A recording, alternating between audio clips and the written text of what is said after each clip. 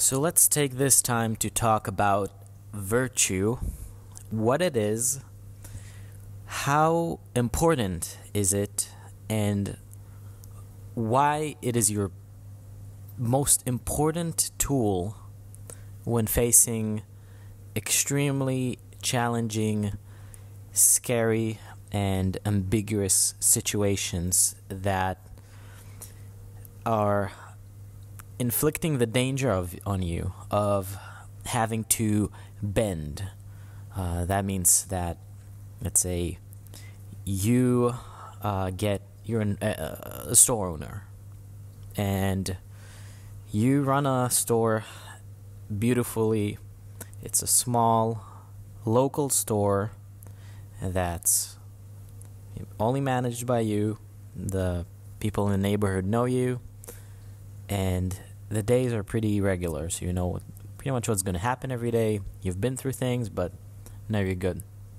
And suddenly, some thugs come into your store, and they basically try to threaten you to give them money every month for protection, quote unquote.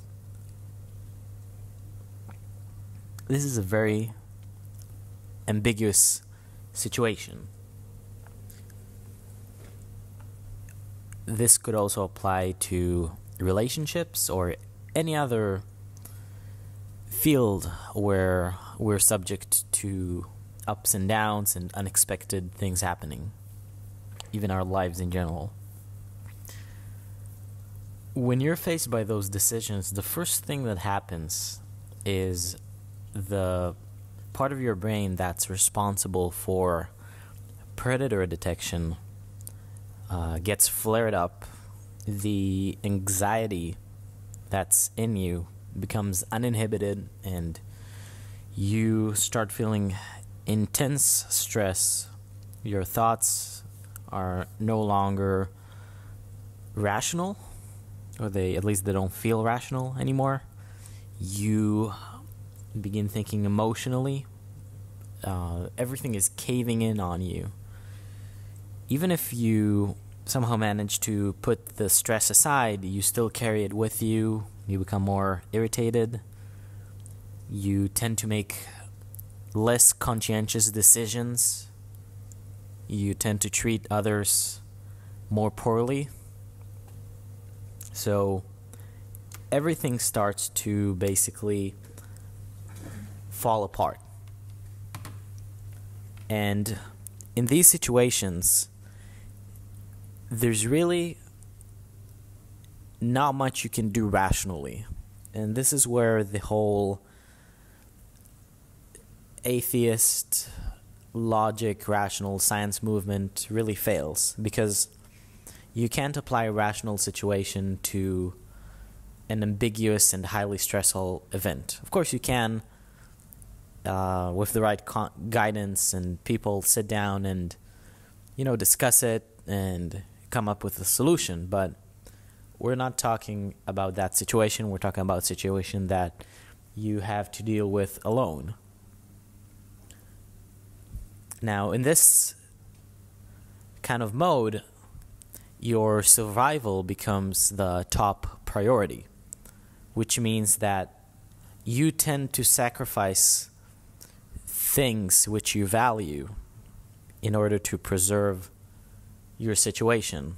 So you might lie to people about your situation to keep it away from them. You don't want to get them involved in your chaos, because that will put the chaos in their world as well. Well, by doing that, you have to lie. You also have to bend other moral values that you have. Perhaps you view yourself as very direct, very honest, and the kind of person that says what's on his mind, that treats situations directly. Well, here you are cowering away from the situation.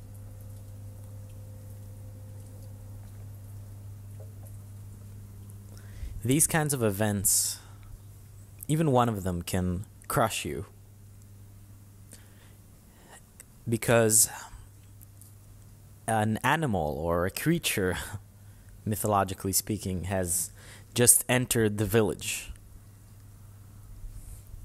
And you cannot avoid it anymore. So, one day you go out of your house, do your thing, and bam, this beast shows up.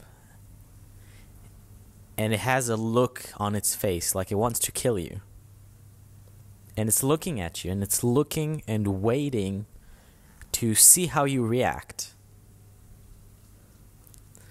Most people don't act. They look at the beast once in the eye, turn away, and proceed to act as if nothing happened, while the beast is still in their periphery. The problem with that is that the beast is still there, and it's sucking off of your life energy. So by ignoring it, you're weakening yourself. You're making yourself more and more vulnerable to attack. So that by the time that it actually does attack you, you're not even going to fight. Because at this point you've bent so much that you can't even react anymore.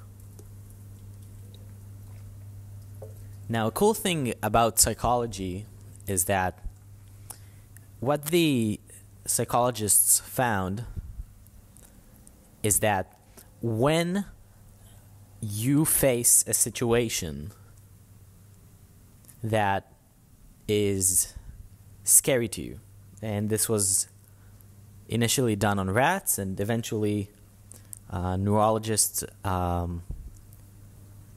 this in people as well, in the brain scans. The part of your brain that flares up, that gets used in dealing with a threatening situation, or at least a situation that is perceived as threatening, the part that is flared up when you consciously decide to confront that situation is not the same parts that flare up when you react to those situations out of necessity. So while that beast is there, if you consciously choose to confront it, the parts of your brain that will flare are related to the exploratory part of your brain, to thinking, reasoning, courage, rationality. When you are avoiding it and the beast eventually attacks you, and now you're reacting instead of proactively acting, the parts of your brain that flare up are more related to fight or flight, stress, reaction, more of an animalistic level. So you're not really yourself when you react. You're the evolutionarily wired reaction, basically. The emotions. But when you choose to react, to act proactively, you are yourself. So you're who you are, and you bring that into the table. And that's where virtue comes in. Because virtue is not rational. Sorry. Virtue is not rational. Virtue is almost an abstract concept. So you can't rationalize virtue. You can't say rationally, okay, I think that the best situation in this, the best behavior in this situation is to act out of virtue. You simply cannot reach these kinds of cognitive levels while you're under intense stress, while the beast is staring at you. But on a spiritual level or emotional level, the call to virtue can override whatever you're facing, where you will accept virtue. So if, for example, that beast is staring at you and it looks for a moment on your family and you realize that it's going to go for your kids first, virtue pops up. It comes immediately from within. You would rather sacrifice yourself than have something happen to your kids. But virtue doesn't have to be in the service of family. It can also be in the service of truth. It can also be in the service of courage or love or inspiration. Many others. So when the beast is staring at you in your life, and that may be something small as a call you're afraid to make, a confrontation you're afraid to face, or it can be something large scale as fighting an addiction or saving somebody, maybe from themselves, maybe from yourself. Call on a virtue. So look at the situation and see what's being bent here. Is this beast trying to slowly bend me? How? Is it trying to bend me by getting me to be dishonest and gradually lie more and more? Is it bending me by keeping me from going after what I want because I'm afraid to go out of my house, my safe place? So it's my freedom? Maybe the beast is tearing me apart, me and my family, by stressing me out and getting me emotional. So maybe it's a lack of emotional control.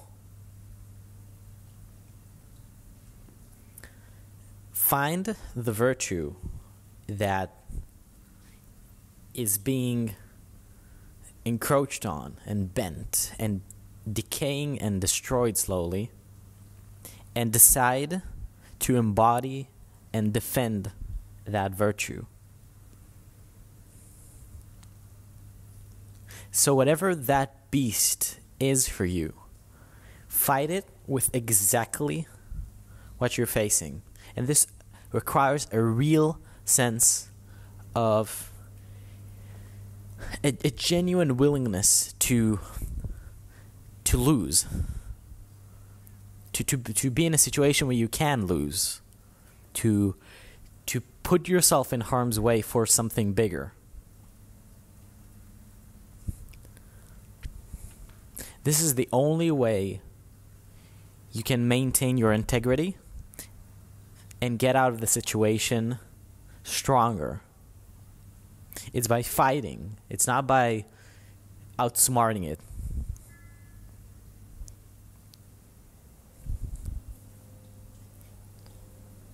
If you don't find that virtue, nothing's going to happen. It's just going to get worse and worse and worse, because again, the beast is there and it's draining on you and it's stalking you and lurking and waiting and waiting.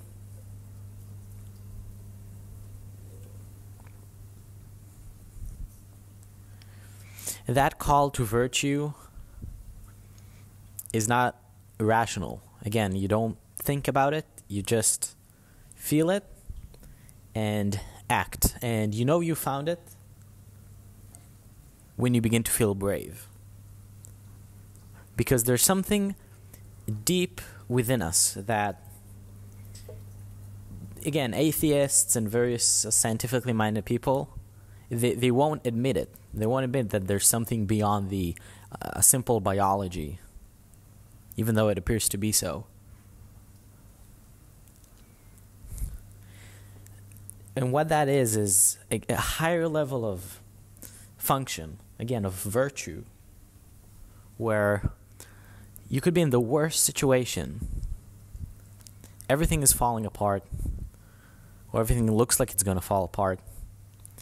And that call to virtue comes up, and suddenly nothing is scary anymore. It still is scary, but your courage is so strong that it's almost like the fear disappears. So it's like when you're eating some sort of food, and then I give you another food that's 10 times with a 10 times stronger taste. You completely forget about the first taste. It's still there. It's still absolutely there, but the new taste is so strong that you forget about the previous taste, which is exactly how it works with fear. If you overwhelm it with courage that comes out of virtue, the right virtue, it simply disappears. It's still there, but you're not going to see it any longer. So this is my advice to you. Find the virtue that is most relevant. Is it truth, family, honesty, love, abundance, freedom? Find the proper virtue that is being encroached on, the one that will liberate you, and ask yourself, am I willing to embody it? Am I willing to become this virtue? To become almost like a fighter of that virtue. So I'm no longer just plain old Robby. I'm Robby that's fighting for truth. I'm not even Robby that's fighting for truth. I'm just truth fighting for truth. You become like a soldier. You know, you're nameless. You're just a tool, a utility in the name of something higher than you. And then there's no fear anymore. Again, the fear is there, but it's overwhelmed by spiritual and deep courage. So use it to overwhelm that situation. There's no reason why any situation should overwhelm you. Now, I'm not saying that really bad things don't exist. They absolutely do. That's like the fundamental fact of reality, is that shitty things are there. Really scary things, really bad things are there. But what I am saying is that you can fight them. So you don't have to succumb to them. You don't have to bend to them. Again, and you're not going to find that courage to get up and fight unless you submit to a higher level of moral authority, to a true virtue, whether it's God or simply a concept or virtue, something you believe in deeply, that you want to become, that you want to lose yourself for, lose yourself in. And this is how you never, ever submit or lose yourself in life's hideous situations that pop up. This is how you act and confront the beast rather than escape or deny it or wait for it to devour you. You may not come out alive. You may come out intact, but missing some limbs. You may come out completely intact but with scars, or you may simply come back and realize that the beast was not even as bad as you thought. That's what you don't know, but again, you'll get that courage to face the unknown when you submit to a higher value. So that's my message, and hope it helps you like it helped me. Till next time.